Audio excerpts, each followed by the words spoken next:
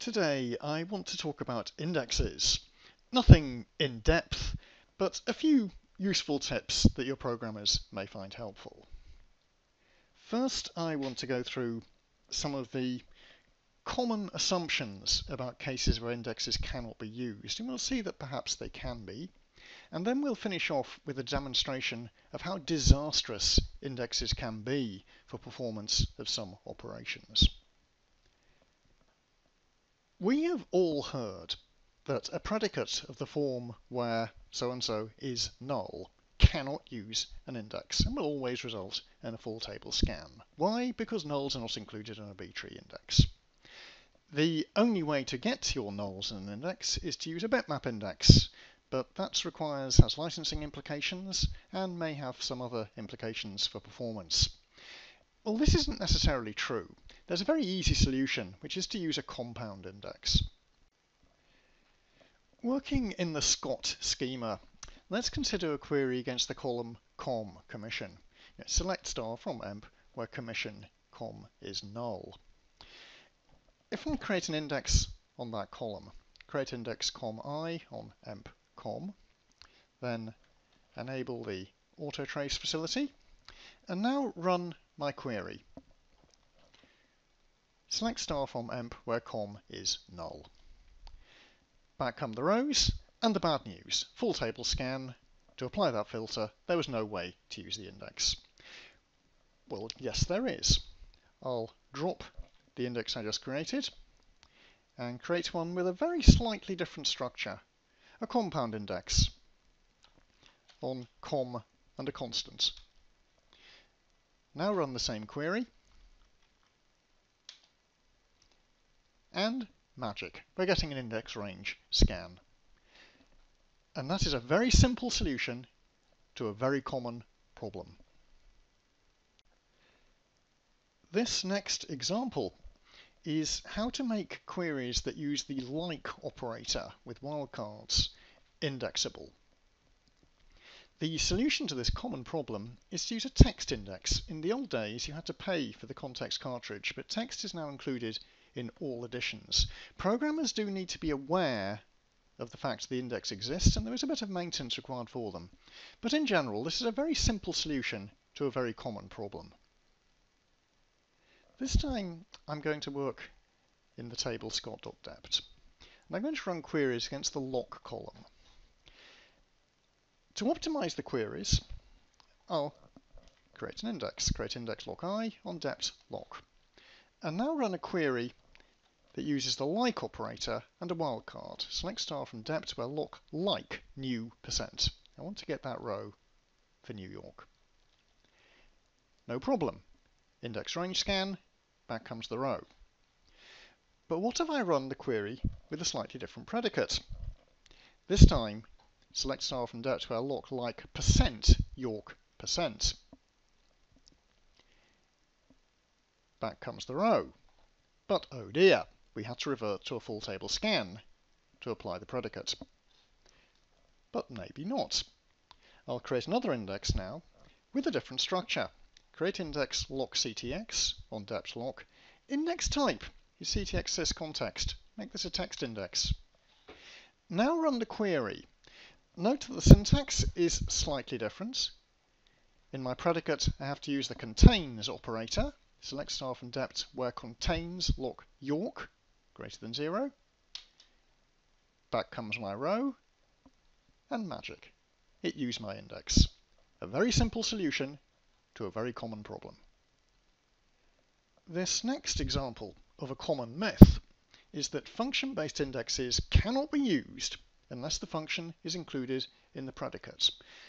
Well, in recent releases of the database, that is not necessarily true. The cost-based optimizer can do some very clever rewrites, and depending on the nature of the function-based index, you may not need to know that the function is there at all. I'm going to work in the emp table for this example, creating an index on the higher date column, but I'm going to wrap higher date in a function. Create index HDI on emp trunc higher date, the truncation of the higher date column.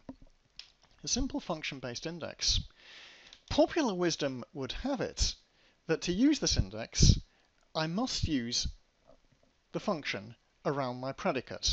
I could, for example, run a query such as this. Select star from emp where hire date equals trunk.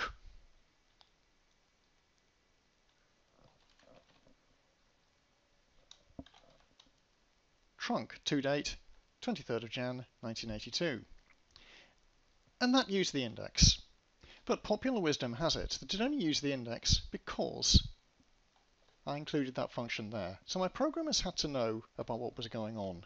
Well, is that actually true? Let's try running a simpler predicate. Select star from emp where hire date equals to date 23rd of January 1982. Does it use the index? Yes, it does. The optimizer is very clever nowadays, and if you see what it's done, it's rewritten my predicate, hire date equals to date 23rd Jan. That's been rewritten to trunk of hire date, which is the function-based index, equals trunk to date 23rd of Jan. Very clever rewrite, and you may find that function-based indexes give you more value than you were expecting. This last tip is meant to show how bad indexes really can be for performance. Yes, indexes may improve the performance of select statements, but too many indexes will cripple your DML. Of course, an index may help the row selection part of a DML statement, but indexes will always degrade performance dreadfully, perhaps much worse than many developers realize. To set up this problem, I'm just going to create a very simple table. Create table T1, C1, varchar2, 10. I've set timing on, so we can see what happens when we insert a few rows. So this statement, insert into T1, select some characters, connect by level, less than 1,000,000. So I've inserted 1,000,000 rows, and that took a bit over half a second.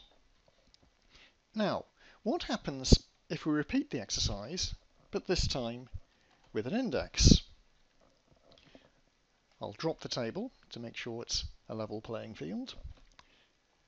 Recreate the table with the same structure, and this time include an index on that one column. Create index I1 on T1, C1. And now insert my 1,000,000 rows.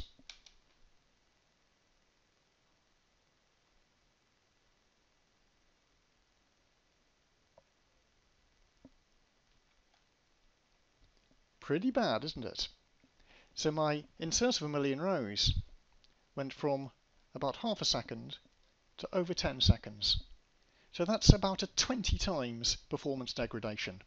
And that's just with one simple index. And when you see tables that have 5, 10, 20 indexes, ask yourself why. Because all those indexes really will be crippling your DML. So that was my attempt to bust some of the popular myths about indexes. What do you need to do next? You need to evaluate your indexing strategy. Are your indexes really working? Could they actually work a bit better? And the vital point about all this is that to tune your application, you must understand your data, you must understand your queries, and design an indexing strategy that will optimize those queries without degrading anything else.